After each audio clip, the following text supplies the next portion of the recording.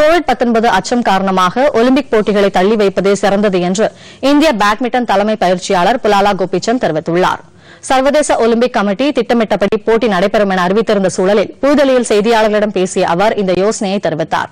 தற்போது போட்டி நடத்துவதற்கான ஏற்பாடுகளை சர்வதேச ஒலிம்பிக் சங்கம் துவக்கிவிட்டதாகவும் தற்போதைய சூழலில் ஒவ்வொரு குடிமகன்களின் உடல் ஆரோக்கியமும் பாதுகாப்பும் மிக முக்கியம் என்றும் புலாலா கோபிச்சந்த் கூறினார். டோக்கியோவில் வருகிற ஜூலை 24ஆம் தேதி முதல் ஆகஸ்ட் 9ஆம் தேதி வரை ஒலிம்பிக் போட்டி நடத்த திட்டமிடப்பட்டுள்ளது.